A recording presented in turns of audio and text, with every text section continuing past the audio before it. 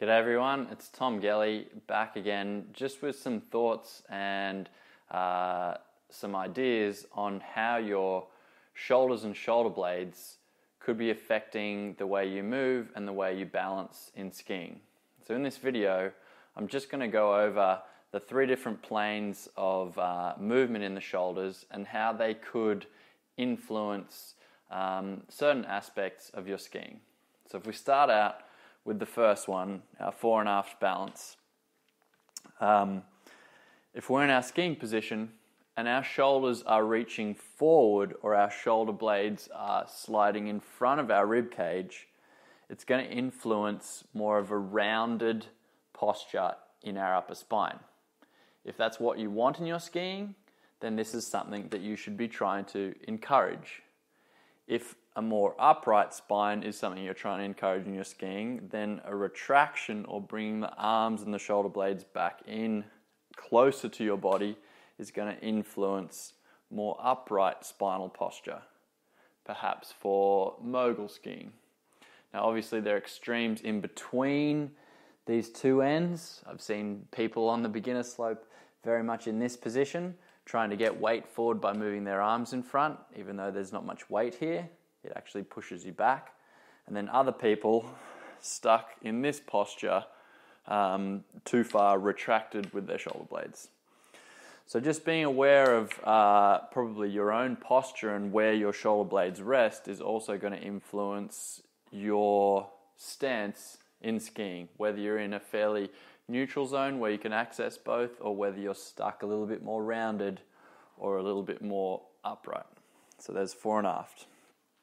Next, if we have a look at lateral balance in skiing, so more to do with edging, if my knees and hips are rolled into the turn, then ideally on the outside arm, my shoulder blade should be sliding down and away off my spine and rib cage.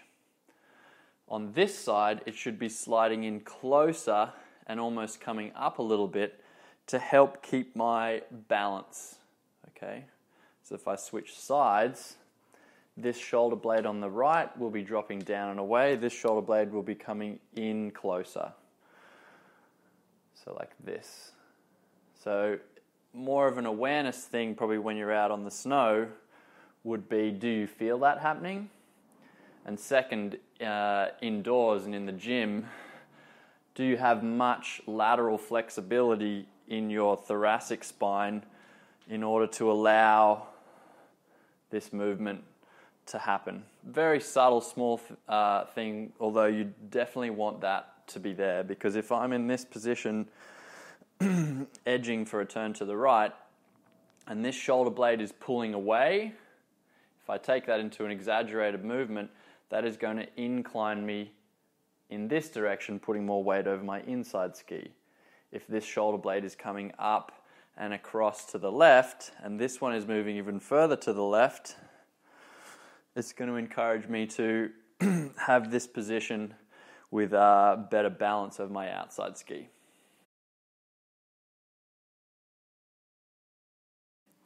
So finally, if we look at the rotational plane, if I'm trying to come through the end of my turn, you're down the hill,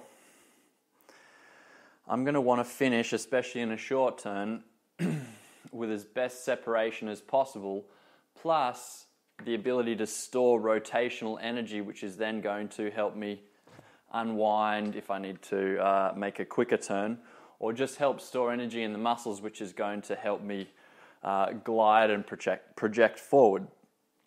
So through the end of the turn, I can use a little bit of help from my shoulders, arms, and shoulder blades to encourage my body to stay separated, okay, or to hold stored energy through my hips, legs, and all the way up through my core.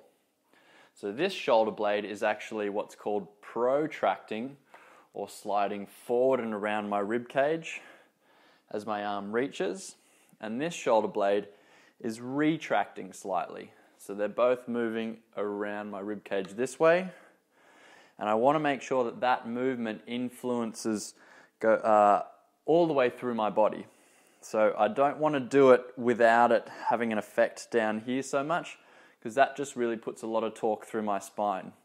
But if I'm aware enough, my whole body's talking to to each other, then that movement will help bring a little bit of counter through my hips, help to start de-edge this ski and flatten it and release it, and help engage this new outside edge early. So a protraction and a reach with this arm, and a slight retraction with the pole planting arm. Okay? And if I took that again to the showing what would happen if it was the other way around, if I reach too much for this pole plant forward, this shoulder blade ends up protracting, which puts a spiraling effect through my spine to rotate in the opposite direction. If I want to go this way, I want to be encouraging movement in this direction. So there you go. The 3 different planes, how your shoulders can be influencing your skiing and also your balance while skiing. So a takeaway you can do is perhaps go see a personal trainer, check in the gym, in the mirror on yourself. Are you able to make all those movements with your arms and shoulder blades and couple it in with how your spine and the rest of your body moves? And if not, get working at it, and then you can get out on snow and try some exercise to encourage these movements into your skiing. Thanks very much for tuning in. I'm Tom Gellie. Please visit my site functionalbody.com.au if you'd like to organise a Skype session or come and see me in person. Love helping people out get out of pain and increase their performance. See you next time.